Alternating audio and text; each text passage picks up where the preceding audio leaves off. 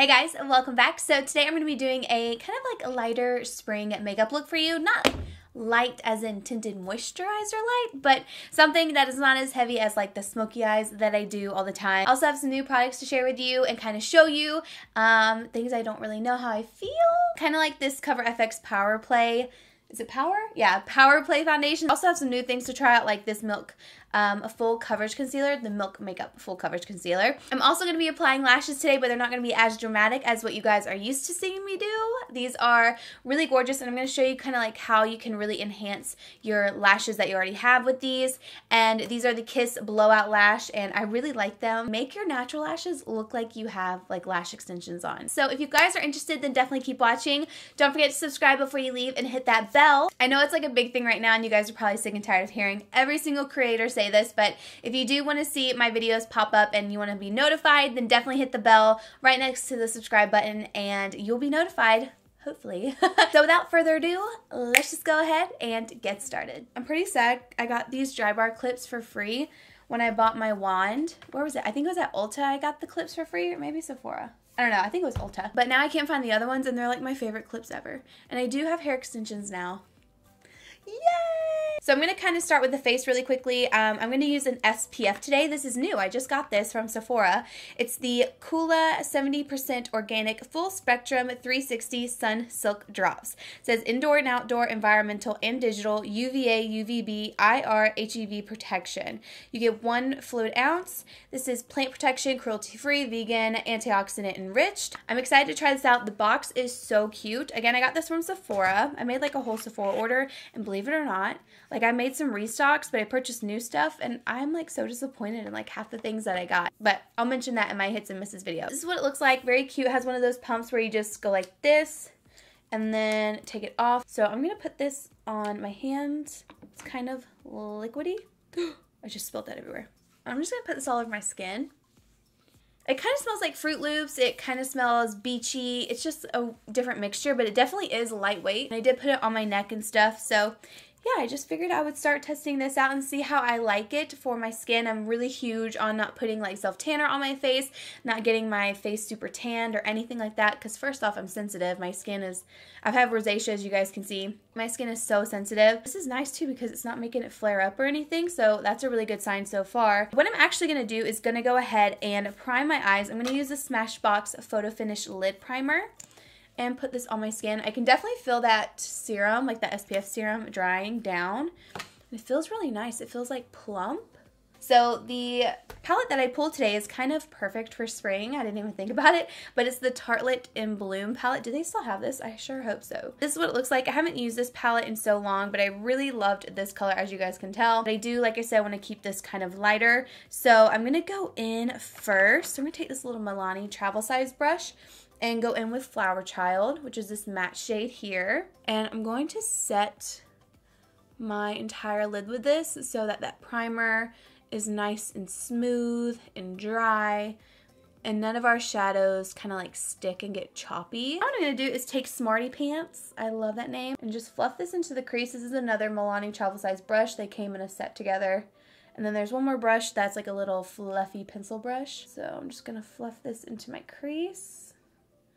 Not getting too crazy here. I actually filmed another look before this, and then I decided to stop when I was like halfway through filming because it was a super warm tone look, and then I messed up my eye look because I put this Milk Makeup eye gloss on my eyes, which it says you can use it for your eyes, but I should have known like I would not have liked that look because I never liked that look. But I did it, and I like completely ruined my makeup look, so I was super bummed about that. But I'm going to take Rebel right here, and I'm going to put this into the crease right below that first shade that we used. Not doing anything crazy. This is just going to add some definition. Applying it this way with like a really fluffy brush is just going to make it look really smooth and seamless, but also kind of contour that eye so it defines it.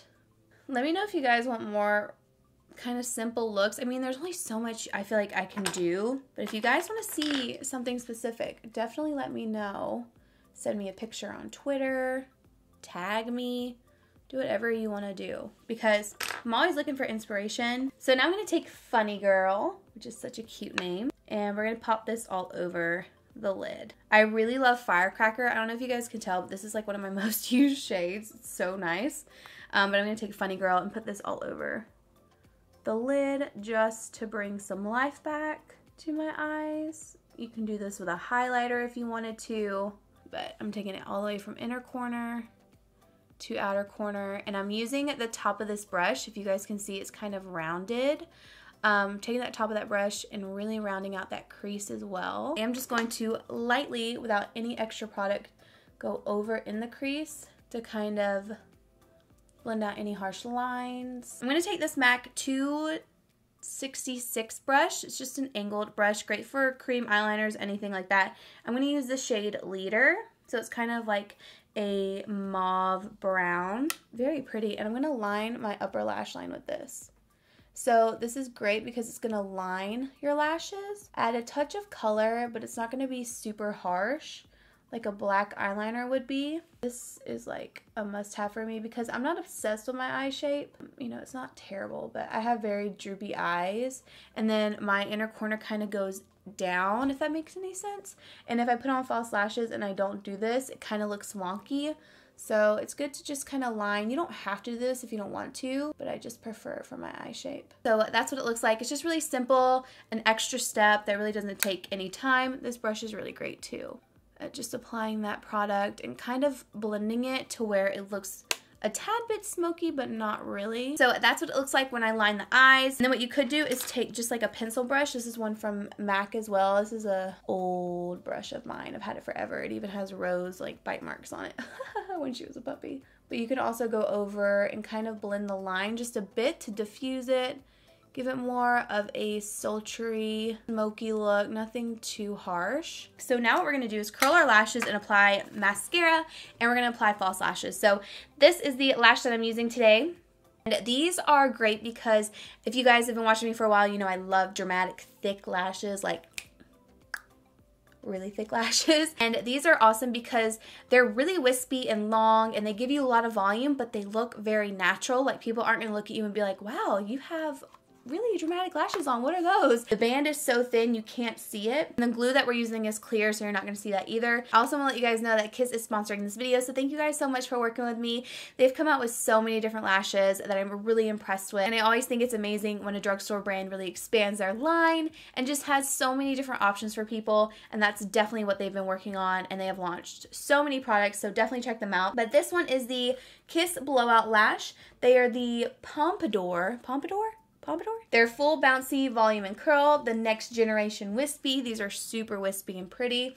The adhesive is sold separately. This is the adhesive that is sold separately, so this is the one that we'll be using today. It's just a clear adhesive. It has aloe, and it does have a brush tip, and it's $3.99 at Walgreens. Anyway, so it also says the latest trend in lashes, volumizing back tease technology. So they have a bunch of different styles, but like I said, I'm going to be using this one, and I'm also going to be sharing with you guys how I apply false lashes. It also says contact lens friendly. That's good for all you contact users. I usually start with my left eye first. I don't know why. Take the lashes out, keep them in front of you, and like this lash goes to this eye, this lash goes to this eye.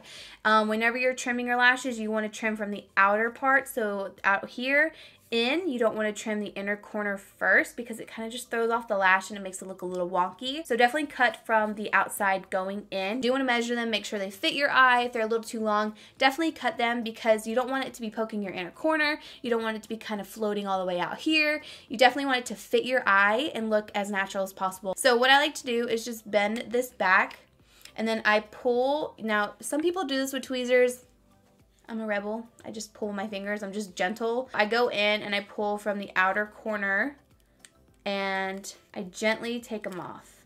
That way, if I accidentally pull off some hairs on the outer corner, it's okay because more than likely I'm going to have to trim them anyways. So I'm going to take the lash and just measure it first. These are cute. Okay, what I like to do is put it in the inner corner. I don't take it all the way into the inner corner near the tear duct area because that's just going to irritate the crap out of you and you're going to hate that you ever wore false lashes. Make sure you kind of start right where your lashes start. Measure them out. Now these actually look like they're going to fit my eye like perfectly. That never happens. Like for real. I'm going to trim just a tiny bit just in case like I'm going crazy and they actually aren't the same length. So I'm just trimming a tiny bit off of the ends. And then what I'm going to do is kind of take this little tray and set it up as like my drying station. So I set it to the side and then I take my eyelash adhesive, which is this right here. I'm one of those people who probably applies too much, but I like to make sure the whole entire thing is covered. That way they don't move throughout the night, which this adhesive is really nice. It also gets tacky very, very quickly, and I do like the brush tip so much better than squeezing it out of a tube, because sometimes when you squeeze it out of a tube, you can be as gentle as possible and it just like squirts everywhere. The brush is really nice. You have a lot of control. You can paint it on. And I just like to make sure there are no spaces that are free of glue. So that's what it should look like. And then I'm gonna set it over on the drying station right over there. It literally takes just a few seconds to dry, like probably about 30 seconds, which is really great. And then I'm gonna quickly do the same with this eye. So I'm going to take my eyelash curler and curl my lashes. I always do this no matter what, because like I said, I have droopy eyes and I want my lashes to be as up as possible. And then I'm going to take the Essence Volume Stylist mascara. It doesn't really matter what mascara you use. I mean, I would use one of your favorites. This one holds a curl really well. I want to say that this lash adhesive does come in black. I normally use clear if I have no liner on, but I'll use a black glue if I have liner on. That way it just kind of blends a lot easier. I'm going to take the lash. So I'm going to grip the center and I lay down the center first. So I just pop it right there. And then I go to the inner corner next. And I just place it right there as close to the lash line as possible. And then I work with this outer corner, which is like the easiest, best corner ever. And again, just apply that as close to the lash line as possible.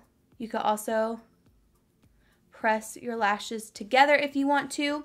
You could take your tweezers and just kind of press down on the lash to make sure they're secure. When your glue is tacky, this makes the whole process so much easier. If your glue is wet, your lash will start moving around and you'll be like, what is going on? These are $4.49 at Ulta, Walgreens, and Walmart. And literally the reason why they call it blowout lash has to be because it literally looks like your lashes are so fluttery and full and natural. It's amazing. Okay, so now we're gonna move on to face, which is my favorite. You guys already know. We have so much new stuff, you guys. Like I've been traveling and taking this stuff with me, trying to test it all out. I'm gonna use the Tatcha Silk Canvas Primer. I'm sure you guys have heard so much about this. So this was talked about a lot for a little while there, and as you guys can see, I've been testing it out, and to be honest with you, I have no idea how I feel about it. I do use this much. I know they say a little bit goes a long way, but this only lasts 6 months, and even though I got it for free in PR, I just don't want it to go bad, and I put it between my hands. I do feel like it really smooths out my skin. It makes makeup application so nice, but I don't know how I feel about it. I mean, my pores do look a little bit smaller when I use this product. I don't know if I'm obsessed with it, you know? To a new foundation. This is the Cover FX Power Play Foundation, another product I've been trying out. And I don't know how I feel. So I've been using N40 a lot recently just because I was pretty light for a little bit there. Now I'm going to use the shade G50. One thing I do not like about this foundation is the packaging. I know it's a really diva thing to talk about, but it's one of those things I think about like, okay, well, when you're at the near end of your foundation and you're trying to get it out, it's going to be so hard to squeeze it because you can only squeeze this bottle so much and then it's just starting to kind of hurt your fingers because you're squeezing it so hard. I don't know if that makes any sense. It's one of those things where I'm just not obsessed with the packaging. I would have much rather had a pump. I feel like when you get towards the end, you might have to like cut this off or like take this little cap off because it looks like you can do that. That's what this looks like. I'm going to use this with a beauty blender. I have found that I like a sponge way better with this foundation. I do not like a brush with it. First time I ever wore this, it was with Davis. And he complimented my makeup without me asking and said my skin looked really smooth. And I was like, what? You like this? Because I had put it on and I didn't really like it. So I was like, well, dang it, now I gotta try it out. It does have good coverage. Again, like I said, I don't like it with a brush. I just feel like it looks a little messy with a brush, if that makes any sense at all. This is the first time I've used this color and I don't mind it. Sometimes I feel like this can look a little dry. But this is one of those foundations where I don't love how it looks when I first apply it, But once I do my concealer and the rest of my makeup and I kind of let it sit there for about an hour, I end up starting to really like it. Like so on the fence about this one too. It does have more of a matte finish as well. Can you guys see what I'm talking about? It just looks a little too textured and matte. But then when I get finished with my makeup and everything kind of melts together, it looks really good. So now I have this full coverage concealer from Milk Makeup. I have the PR little pamphlet here I want to tell you guys about. So it says it moves with your face and never creases or cakes. It says the Flex Seamless becomes one with your skin thanks to a combo of tiny bendable spheres, an elastic marshmallow root powder, the ingredient that gives candy the squishy abilities. Oh, that is so interesting. Good for your face. It says it's formulated with blue lotus to moisturize and chamomile to calm the skin. That's good for people with redness like me. So you can cover imperfections while doing something good for your face. Flex weightless buildable formula gives you medium to full coverage you won't even feel. You can live your life without having to stop and check your concealer. It's still there. Growing shade range. The Flex Concealer family will double this fall with 8 new shades. I think I'm going to take this shade first. This one is fair. Oh, we have light, medium, and fair. So we might do just a mixture of this because my face is pretty dark to match my neck and my tan body. I'm going to start with fair first and just see how this looks. Fair is not the lightest that's coming out. I think it's the lightest that is out right now, but there will be, in fall 2018, you'll have 2 lighter shades than this. So you have a little applicator like this. Let's go with this eye first. And it smells like MAC Pro Longwear. So I'm going to take this down. It's pretty light. I'm going to add a little bit of light medium in with that. And then I'm going to go in with my sponge. And we're going to blend this out. I'll be honest, I have not been the biggest fan of Milk makeup just because I never found anything that really worked for me that well. This is looking actually really pretty. But we're going to blend this out and see how it looks. I love this Real Technique sponge so much. Some people think this is excessive. That's just how I like it. Fair is definitely too highlighted for me, so light medium is definitely going to be my shade. I'm going to take light medium over here, so it might not be even. I've also been trying out the YSL Touche, I call it the Tush concealer, but the Touche Chocolat. It's so fancy, but it's really nice. I've been really enjoying that concealer. Love the way this smells. I don't know what it is about MAC Pro Longwear, you guys, but it's one of those concealers that, oh, I love light medium so much more than fair. But MAC Pro Longwear honestly gives me so many like memories. MAC was the first place I ever went to buy higher end makeup. I didn't even really know much about Sephora until I started YouTube. But MAC was like the place I needed to go and that I loved. And if I wanted to treat myself, I would treat myself with MAC products, and just such good memories with MAC. Like I used a lot on this side because I wanted to try it out with how I normally apply my concealer, but it really blends into like nothing. Like my forehead just blended in to my skin so quickly. Then I'm going to take my sponge and just go over everything. I'm just really pressing everything, the foundation, the concealer, melting it all together so we don't have any harsh lines. That's what they both look like on. I do really like that concealer. I think it looks really pretty on the skin, and with the, I don't know if I love it the most with this foundation, but I think I'm really going to like that concealer a lot. Okay, now what we're going to do is set the face. I'm going to use this Milani Translucent Banana. I have not used this before. I got this in PR and I'm so excited to test it out. So it's 03 Translucent Banana from Milani. They have the good dispenser where you like can twist it and turn it off, or twist it and have the sifter like this. We're going to press this underneath the eye.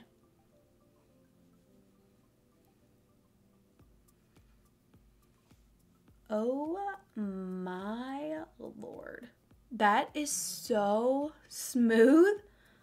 Ooh, Milani. Oh my gosh, do you guys see how smooth this is making my skin?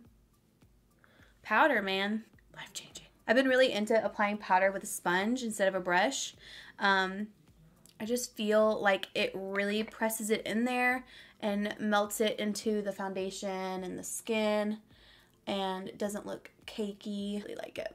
So I kind of start with my under eyes, kind of like how you would bake, but then if you just keep pressing it, it'll really melt it into the skin, and it gives it this smooth finish. Do you guys see that? Oh my gosh, I love that. That's the best part about this. So you can turn it to have the sifter not come off, and if you have some in your lid, you could just... So I also got a new bronzer from Sephora. It is the Anastasia one, and I was so excited to get this, but I definitely got too dark of a color. I got the shade Rich Amber, so it's way too dark to bronze with. I am going to try to contour with it one more time. If I don't like the way it looks, and if I think it's too muddy, then I will return it and get a different shade. But the formula was really nice when I did try to contour with this, so I'm going to do that again today. I just went through my drawer, and I remember I used to love this bronzer, so we're going to use it today. It's the Laura Mercier Matte Radiant Baked Powder in Bronze 03. I used to use the Bronze 02 all the time. But we're just going to bronze the skin. Bronzer is so important to me. This is one of those bronzers where it just looks like your skin, but a little bit better, like just nice and bronzed and smooth. It kind of doesn't even look like you have bronzer on. I'm obsessed with it. And this brush is from Sonia Kashuk. I know they revamped everything. I got this in like a little set from them a while ago, but I'm sure they have something very similar. It's just a little dome-shaped brush. I forgot how much I love this. Like, it looks so good on the skin. So for blush, I'm going to use the Ulta Velvet Blush. So for blush, I'm going to use the Ulta Velvet Blush in Princess. Using this foundation brush from Sephora, and it is so pretty on the skin. Oh my god, I almost forgot to contour. And now we're going to take that Anastasia bronzer in Rich Amber, and we're just going to contour with this. I'm going to use this Morphe M510. I think most people use this for highlight, but I'm just going to use it for contour. Because it's small, it's fluffy. Ooh, we are contoured. And then again, I'm going to blend with that MUA stippling brush. Just to make sure we're all blended here. Okay, next is highlighter, one of my favorites. So I'm going to take this Flower Beauty Shimmer and Strobe highlighting palette, and I'm going to mix the shade and the more golden tone. It's so pretty. And I'll just do like a little dollop of that really light one and put it right on the center. I'll take it down here. Now I'm just going to go in with my Catrice Ultra Slimatic brow pencils and just fill in these brows like I normally do. I'm going to take that same Tartelette in Bloom palette. I'm going to go in with Leader again, what we use to line our upper lash line, and we're just going to press this up against our lower lash line. You could just put a lighter shade down here if you wanted to, if you didn't want anything too dramatic. Now I'm going to take my MAC pencil brush and go in with the Smarty Pants shade, which is this really light one right here, and blend that out.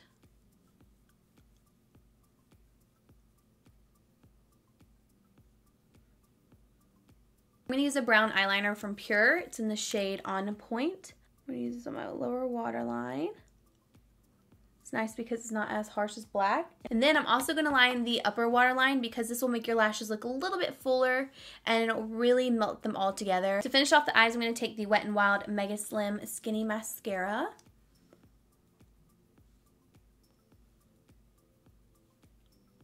Okay, and now I actually want to try out these new Urban Decay High Shine glosses. I'm normally not into glosses, but I do want to try them out for the video. So I'm going to take this Essence Soft Contouring Lip. I'm going to take this Essence Soft Contouring Lip Liner. And then I'm going to go in with the shade Feel first, which is really pretty. They're minty.